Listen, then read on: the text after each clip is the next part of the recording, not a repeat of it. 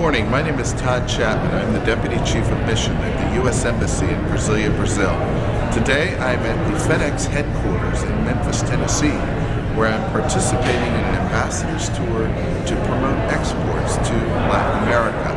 This is all an effort to encourage more American companies to participate in the export opportunities in Latin America, which is related to President Obama's National Export Initiative. Here in Memphis, we've had the opportunity to see the incredible logistical capabilities of Federal Express as it serves the world and serves the United States in distributing over 2 million packages a day. Last night we had the privilege of seeing here at the hub all of the planes flying in late at night at 11:30, distributing the packages and then sending out the packages again all over the world. From Brazil, there was a plane that arrived last night, and that happens almost every week, full of opportunities and full of exports coming out of Brazil to the United States, and vice versa, as American companies discover the tremendous opportunities for export both products and services to the growing market of Brazil.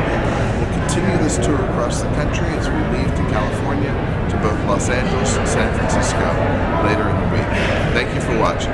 Best regards.